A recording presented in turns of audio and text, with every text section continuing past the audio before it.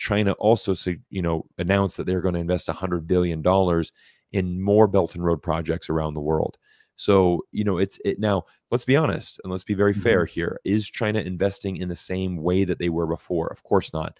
It is definitely much reduced.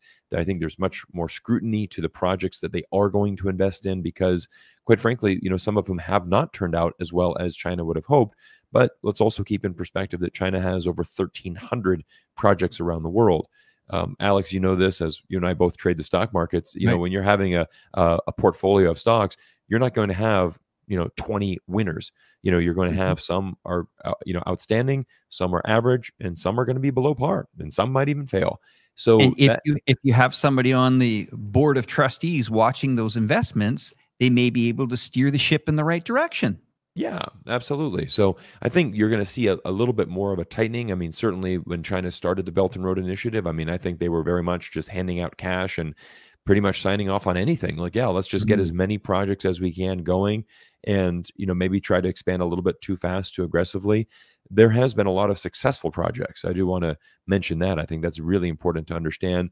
And I think that China wants to be a global player here, and they have their seat at the table. They are a rising global superpower, and I think that's what we're seeing with the situation when we talk to Israel and Palestine. Why, here's the proof in the pudding. Why is it that all of these Muslim countries say the first stop is China? We're going to Beijing and we are going to negotiate, and we're going to send delegates from 12 Muslim countries to Beijing in an effort to try to get this to be a ceasefire. And that was a very powerful statement, I think, because they're not going to Washington, D.C. They're coming to Beijing. Obviously, Beijing had already organized a peace deal, a peace treaty between Iran and Saudi Arabia, which the United States certainly wasn't able to do. But China was able to do that. So I think there needs to be more credit given to China. Again, I think that they are a rising superpower. I wouldn't say that they have as much leverage as the United States on the international stage, but but we do see China growing in the global South, and I think that is something that I have been really focusing on this year with my vlogs. Just the voice of the global South, why they are wanting to continue to work with China. It's very powerful reasons, Alex. I mean, I saw, for example, there was, I think it was Secretary of Commerce, basically saying, trying to limit China's, the EV batteries and everything. And it's like, look, if anybody in the European market or the African market or the Latin American market wants to do this, we need to actively sanction them and go after them. And it's like, oh, wow. So now the United States is going to dictate who can do business with China. And again, there's a reason why Africa is choosing China. And I made a very big breakdown on that earlier this year. I did a breakdown of the Belt and Road Initiative. Actually, we've done many Belt and Road Initiative breakdowns talking about Africa, Latin America, the Middle East. All those videos have gone over 1 million views because so many people from those countries are like, Cyrus, thanks for making a video about this because, hey, I'm from Africa. This is what's happening in my country. Hey, I'm from Bolivia. This is what's happening in my country. This is what's happening in my continent. And we need to have a bit different perspective, which, again, living in the United States, I was meeting some friends in Washington, D.C. over the weekend, and they're like, not only do we not understand world politics or world events, we don't even understand local events. Because if you're in Washington, D.C., you only pay attention to what's happening in Washington, D.C. So we don't even do a good job of understanding the United States domestically. So that's why a lot of Americans really don't understand, again, what's going on internationally. And again, I got the Colonel Douglas McGregor coming on for 2 more videos this week, which I'm excited to share. He breaks down a lot of that. Well, I want to continue to talk about the BRI, and then I'll explain a couple of things that some papers I got in front of me here. But China has signed agreements and invested in approximately 153 nations already. They are one-to-one first trading partners. That means, the largest trading partners to those countries. There's over 115 of them, which is China is their first #1 trading partner. So when we see, people say, well, I don't think China's directly going to invest in Ukraine. Well, pretty much every other country around it has China's support, whether it's in infrastructure. Now, what China does is quite interesting. They're going to go into the country and they're going to say, okay, look, we understand the infrastructure is one thing, but They also go in there and they try to influence the financial system by saying, okay, guys, you got to lend out to small businesses. What that means is you got to start opening up some local banks. Of course, we're going to do the first round of maybe some funding to these banks. But your loans officers that used to be, you know, this is what built kind of America and Canada's economy. That loan officer that worked at that small credit union, that branch manager in the subdivision that would bring a family in. Hey, is this your first house? Are you going to buy a car? Are you going to invest in a business? And those people on the ground, those branch managers, those little loans officers, those bank managers, those credit unions, as they start to spread out and build and help support the economy, that economy can finally then survive. And then immediately it has that infrastructure in place. It's very easy to see. I used to run an online business, and seeing how fast logistics used to come from China. When we started the business, our only way of getting goods to Europe, where our fulfillment company was by cargo ship. And then 4 or 5 years into it, that shrunk to air freight. And then air freight was, you know, kind of a slow, costly way of getting it. Well, by the time just before we sold the company and stuff like that, it took approximately only 3 days to get the stuff into Europe, which is quite interesting. Now, that has a lot. You can see the logistical chains of DHL. You can see the logistical chains of many companies that use this platform. If you're looking at Africa, you can go all the way down the line. You can see, okay, what African country has put, you know, a rail system in there now? Right. What country has put a port in there? This all really makes sense if you look at it from a global standpoint and just follow that whole supply chain coming from Europe as it zigzags all across right back to China. And I'm going to bring you up the city I'm living in right now, Chongqing, and we're going to talk about the new energy vehicles just for a quick, because you brought it up. So that's why I'm going to talk about it. Sure. There is a big misunderstanding in NEV vehicles here in China. And I seem to, you're on the other side of the water there. So I'm going to really pick your brain about this. Yeah. Most people that I've been talking to in North America and Canada first start by saying, cheap automobiles. I wouldn't drive an NEV if you paid me. Or unreliable, or battery fire, or, you know, not difficult to charge. I'm in a city of 34 million people, Cyrus. Yeah. Every single day, I continually see, you know, service stations that are mothballed. I'm seeing more green license plates. Yeah. I'm seeing cooler cars. I was at NIO's showroom this week. Do you know that NIO's showroom, and NIO is a new energy vehicle, they believe in, oh God, they're going to kick my butt for forgetting this, but it's called, they use battery swapping. Okay. Yeah. I don't know if you've heard of that, but you go to NIO, they have all this infrastructure all throughout China, massive investment. Okay. Massive investment. You buy a NIO car, you drive it 4 or 5 hours. Now you might say, oh, I've got to pull over. I've got to, maybe we'll charge it for a couple of hours and then we'll get back on the road. Nope. Battery swapping, move into there. The 2.0 platform can swap out an old battery, put a new battery in your car in 6 or 7 minutes. The 3.0, which is the charging station, it's like a car wash. You drive it in there, you stop, automatically it goes under the car, takes bolts out by robotics. Battery drops out, they pop another one in. 3 or 4 minutes later, you're back on the road again. Yeah. And this whole entire network and how they've set up the purchasing of a car. When you buy a car, you become part of the community, and people talk about software updates and stuff like that. I've never been in a car where the seats start to warm up, a fireplace comes on the display, classical music sitting there, and somebody can drive the car for you. For cars that were as, and I don't want to use the word cheap, as affordable as 40 to 45,000. That's for what they call mid-luxury to luxury, going up to about, 60, 75, 80,000. Now we think, oh, there's only one or two car players here. No, there's a lot of automobiles here. Some automobiles like the Wuling, you can get into it. It's like a little smart car here. $5,000, $5,000. You want to trade it in? Don't like it? Okay, no problem. But some of these other cars are quite amazing, and I just can't understand why there is such a pushback in North America against these cars. I'm wondering if it's lobbyists that are aligned with oil and gas companies that say NEV cars aren't good.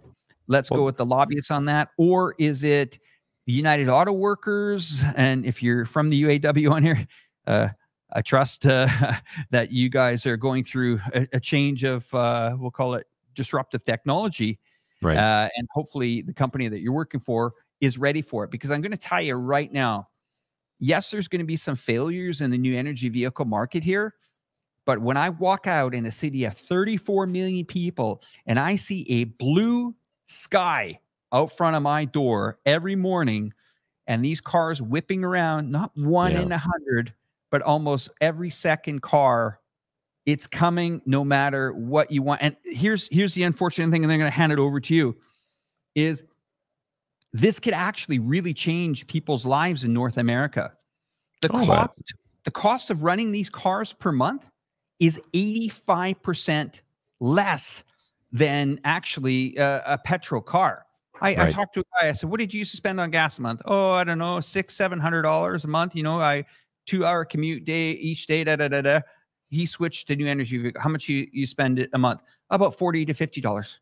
Yeah. Oh, there's no doubt. There's no doubt about that. That it's the cost advantage, and I think I'll answer your question, Alex. Why there's a little bit of resistance. I mean, what's interesting, first of all, is I want to go first talk about the China market, because what we're seeing in China is that I have actually a video that I'm making about EVs, and what we're seeing for this is the best way to sum it up.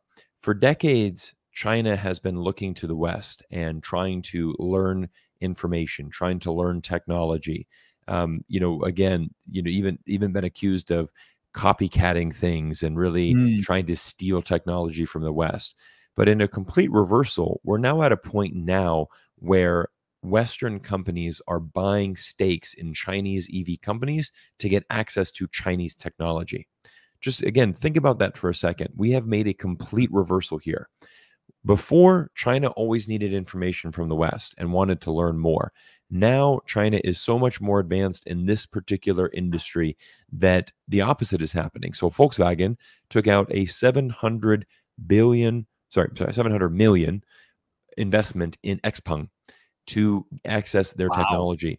And there's another conglomerate company that made an even larger investment of a $1.6 billion, and basically saying, we need to get access to this Chinese technology to help our EVs in Europe. What you're going to see ultimately, though, Alex, is that at the end of the day, these new designs coming out of China are better, faster, slicker, more features, and much more affordable. And at the end of the day, people want to have affordable things and have things that are nice. I tell you, an example is looking at the TV market. For example, there's the Vivo, which had sponsored some of the big college football games here.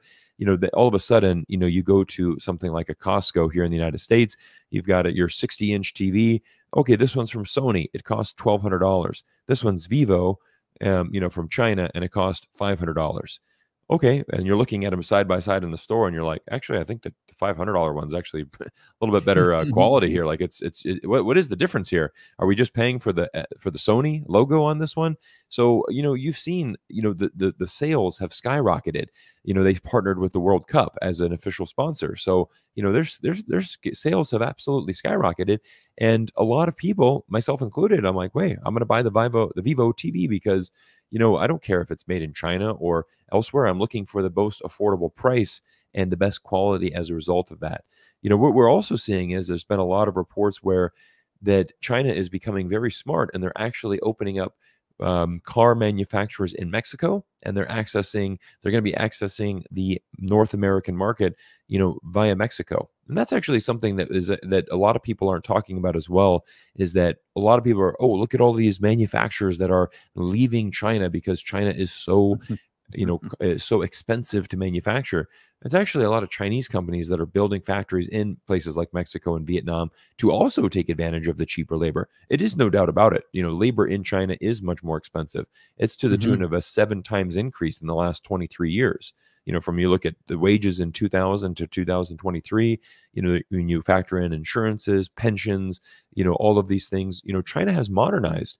And it's not like they've killed their manufacturing sector. It's just gotten better. It's gotten more dialed in. It's gotten better for the workers as well.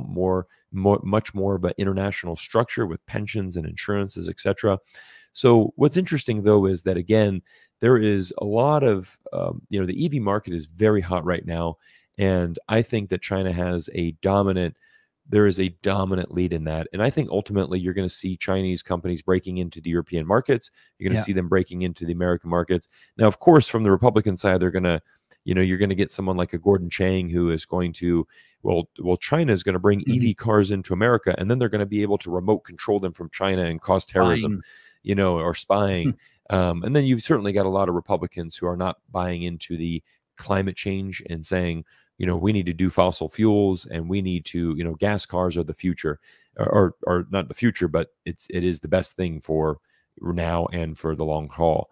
But again, you brought up a good point. With America and politicians, you always have to think about the lobbyists, because no one is really acting in American politicians don't act in the interest of people or the country. They act in their own interest. And this is why these lobbyists, which is basically just legalized corruption, are able to go in. And it is exactly why, for example, the gun problem will never be solved in America, because the National Rifle Association pays way too much money to right-wing politicians to make sure that that Second Amendment never changes, and that basically we are able to sell as many guns as possible, because it's highly profitable and it's a very robust industry. And we sell this propaganda of, oh, you need a gun to protect yourself from the government, just in case that government comes knocking on your door, you can protect yourself, which is just nonsense. So, again, I'm quite heated on that one. I'm very traumatized by the gun crime that does exist in this country, and simply the crime that has just gotten,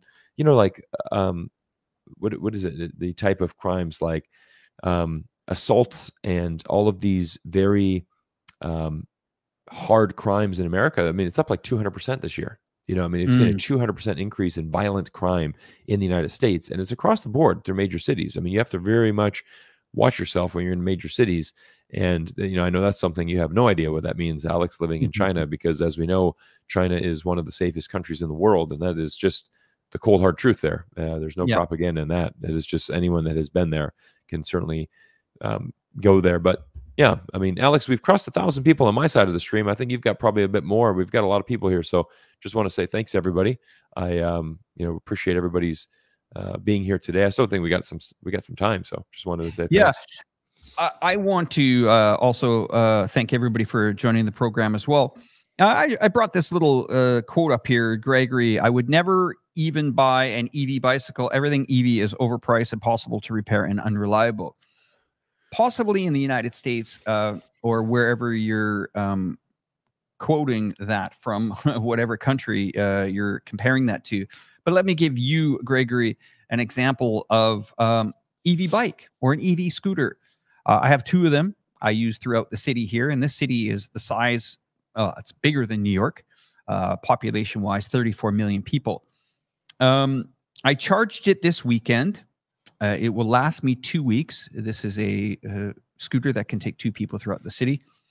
It will cost me 80 cents to pretty much fully charge that for 2 weeks of usage. I've had it for 2 years. The cost of that, the luxury model cost of that scooter was $684 US for that. That's the high-end one. And the lower-end one for the other part of the city cost me $350 brand new for those. So would you not buy that? Well, I'll leave you to think and contemplate that. Another one here is, this is a usual line that we always see: not convinced mining using child labor for lithium, cobalt, nickel is ongoing. These minerals are not as plentiful as some people seem to think. Maybe you want to not type that on the iPhone that uses that type of batteries. So when you look at this, once again, this is the kind of stuff when you see these people and they come and they say, it's unreliable. It's not made very well. China steals this technology. Huawei, the company Huawei here in China, is one of the largest patent holders in the world. Okay. They're investing in patents. Okay. Drone technology. Whose technology is that? Let's call it from the consumer part. DJI, I would have to say, are pretty much the major brand for drones if you're going to buy it from a commercial standpoint. Right. Well, they didn't steal that from America, okay? America gets their mobile phones manufactured over here in China, okay? Right. Why? Reliability. Components are high price. And this is the thing about the big misunderstanding about China, where people say China makes cheap goods. The reason why China makes sometimes cheap goods is because you have to remember who the intermediary is or who the actual buyer is to sell it to the consumer. If it's a buyer like Walmart and they say, okay, we only want to spend 10 cents on a tea mug. Okay. You know, the Chinese factories say, all right, yeah, we could probably make it for 10 cents. The buyer at Walmart is fine. He's happy. He puts it on the shelves. He sells it for a good markup. People go home. They have maybe 2 weeks, and then the tea mug breaks, and they say cheap Chinese goods. Yeah. But if you go to China and you say, we're going to pay this for this device, and we're going to pay that. And you got to remember, not much profit is made in China on iPhones. No. Most of that profit is moved over to America and made by the company in California, okay? Or unless it's headquarters in Ireland for tax purposes. But we seem to forget that most of the stuff out here, and you'll hear cheap Chinese labor, sorry, that boat has sailed, as Cyrus said, many years ago. The cheap Chinese labor boat has sailed a long, long, long time ago. The cost of labor here is more expensive, and that's where China has said, okay, the BRI is the way to go. Let's move manufacturing to this country. Let's move it to that country. They're not shy to move their factories anymore. And people just say, oh, well, I'm going to invest in Mexico. I can guarantee you the Chinese are heavily invested in Mexico. Absolutely. So